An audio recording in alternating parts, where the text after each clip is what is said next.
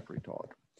So here's our PLC program. You'll see I have a start cycle, I have the green light and all that stuff, but mostly you'll see high count, low count, enable custom, and all that good stuff. So I'm just going to show you guys how to link everything up when you first open your FactoryTalk View Studio and select new, and then you type in a program name and all that good stuff. The very first thing you need to do so your tags will link up correctly is go down here to FactoryTalk Links, double click on Communication Setup,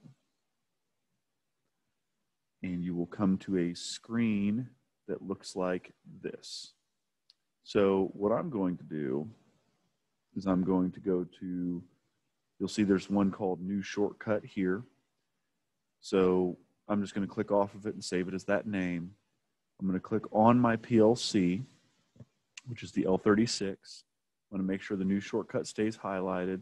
Then you're going to click Apply.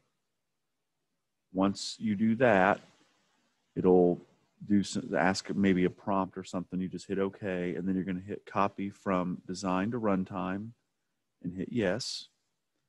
Then once that's done, you're just going to hit OK. And now our tags should be linked up. So I've already built the program here. So you'll see where it says Start Cycle. So just to verify, I'm going to right click, hit Connections. I've already assigned it to Start Cycle 1 in my PLC program here. Go back to my FactoryTalk, and just so you can see, if I hit Refresh All Folders, it's going to come up with New Shortcut.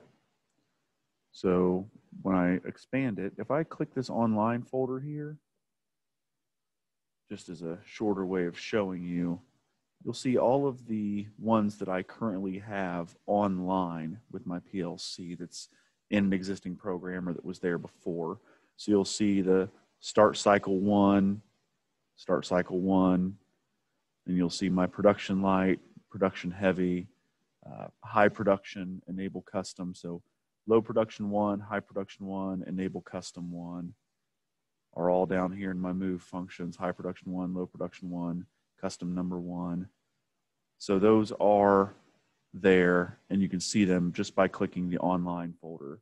You'll see the ones that are in your existing program. And then if you need to see any more, like your counter and all that stuff, right here, you'll see my counter 0.acc, which is here. So I just wanted to show you guys quickly how to be able to view those tags immediately upon the start of a program. They've already been assigned and everything. I just want to show you guys the initial setup process to the communication setup.